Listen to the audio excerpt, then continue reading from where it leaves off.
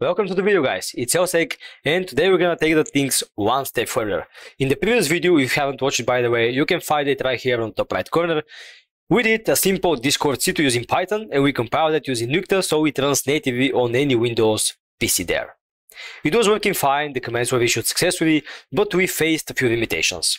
First one is being that annoying pop-up that was present when you start the application, and the second was the tremendous huge file size, which is like 60 plus megabytes. But the good thing was that it was successfully working, and it was successfully bypassing any kind of firewalls, and we tested against Windows Defender. We successfully bypassed that as well.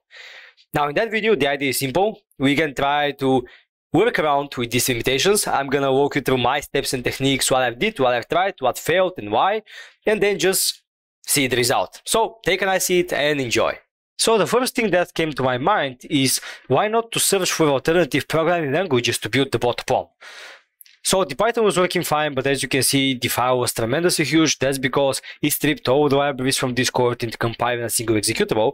And after a little bit of searching, I stumbled across .NET Core with the library Discord.NET, and then NIM guys with the library Dimscord. Yes, you can build Discord bots with NIM. So let's discuss these two options and why they failed at the end. Now let's analyze what happens with Discord.NET. So it is easy to set up, it works nice, but the idea is there, we need to stick up with .NET Core instead of .NET Framework. The issue here is that not all Windows PCs are supporting .NET Core by default, so you need to either include your DLL with the executable you generate, or you need to compile a standalone file, which guess what? Wraps all the libraries together and creates a tremendously huge file size, so we have pretty much the same problem, and that's why this option is useless. Now let's get back to NIM where things became more interesting. Now to be honest, NIM looked like the perfect candidate for the job. The Discord library was easy to install, easy to set up, and easy to work with. On top of that, the file size was small, perfectly suiting for our needs. NIM had one general problem, and that's the SSL support. So since it's using Discord, and Discord works with its own webhooks over SSL, which is nice, and even though it helps the C2 itself, we must compile the binary with the flag -d and SSL, saying that we must interact with SSL with that executable there. It's all good, but when you transfer that to a targeted machine, it no longer works, because you need to carry out a bunch of DLLs and your certificate to make everything work just fine. I was trying to research a way to bypass that, to embed everything together, but so far I was not able to do it, and thus stopped my progress tremendously. Now let's discuss a few things I did, a few things I tried, and then what I made a little bit to work. So let's go. So I sat there, talked for a while, and decided to try with Donut. If you don't know, guys, Donut is a tool for generating shellcode. Pretty much you pass executable and it can generate shellcode with that. There's also another library, another project called Donut Test, which can perform process injection, and it works really nice.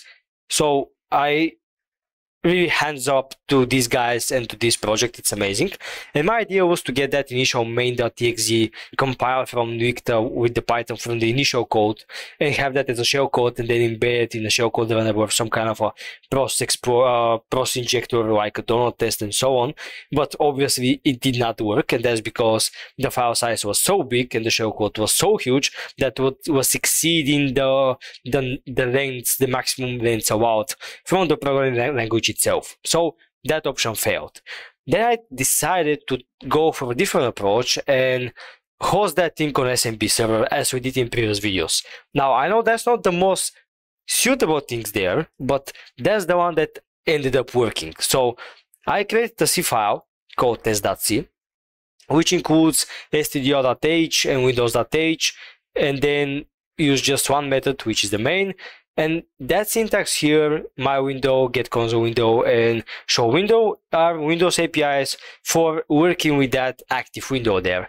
And when that pretty much is done, show window is hide, it hides the window. So for example, if I were to type a simple printf here, like that, let's do printf asd, and let's remove that, compile and run. We can see it's all nice. When I paste that, the window is gone as soon as it starts. Now, since it's a printf, it automatically returns a value, but if we somehow hold it, like with that, it remains hidden as a separate process. Now, I know that's not perfect, I know there's a lot of room to improve, but so far, that ended up working. So I store my file on SMB share, on my carry box right here, and now here I'm gonna type in packet SMB server, like that, and we are done, it's hosted. And now here on that Windows 10 client, I'm gonna transfer the C file. What that's doing is invoking system commands. It's gonna read the file from that share and it's gonna execute it. That's the whole point of it. Execute a remote file, so it's not stored locally. Now let's compile that and see how that works. So compile, and we have a file called test.exe right there. Now if I run it, nothing happened. But if we were to go to Task Manager and trace back test.exe, we see that it's been running. And if I were to go to Discord and now type commands, we see it works. So what happened, because in the previous example we saw that command .sec was running twice, I forgot that test.exe was running on the background, so that's why we had two commands. Now to remove it, let's get rid of all the mains and tests we see there. So where is it? Maybe I killed it. Yep, I did somehow, not sure how. Now let's just copy it and transfer it to Windows 10 victim box and see how it behaves. So copy test.exe. Let me just be sure it's the right one. Yeah. Now go to here, paste it, and let's go to CD. We're already into desktop and run test.exe. So the PowerShell screen immediately disappeared because it spawned the process as subprocess of the PowerShell. So the Windows API's function applied to the parent process as well. And now if we run the Task Manager and search for test, we see it's already there and running. Now if I go to Commando and just want to verify how that works, I'm gonna type who am I. We can see it's working pretty nice. On the server side, we have a lot of SMB requests, as you can see here. And that's because, like, actually we have two SMB requests.